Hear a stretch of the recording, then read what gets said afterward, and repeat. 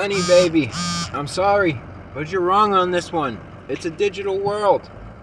Put your life savings into SVP Financial Group. See their lies crumble in real time.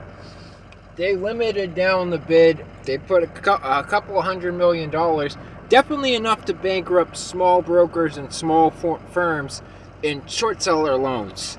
Put your money on it. Watch them explode. There are no costs here. Understand this. There's no gold vault. It's a spreadsheet. Now, I don't like fraud. I don't like the tax man. I don't like a lot of the stuff you guys don't like. But this is just stupidity. Like, it's digital. It's been digital. We already have universal barcodes. Like, you guys are teaching them to do ineffective strategies on purpose, and then they don't even focus on the real problem.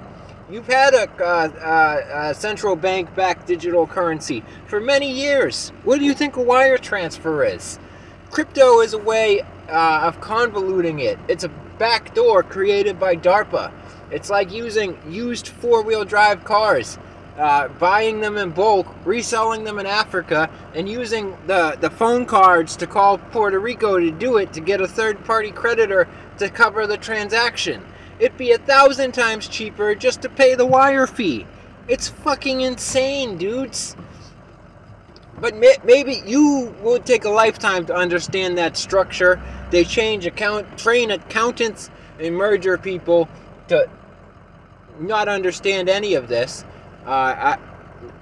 Look no further than inflation metrics to understand. What inflation really is it's when there's more competition and monopoly doesn't get to recapture market share. That's what inflation really is. But it's, again, besides the point. Just to show you what they're telling you is nonsense. You have a shot at freedom here, guys. Take it.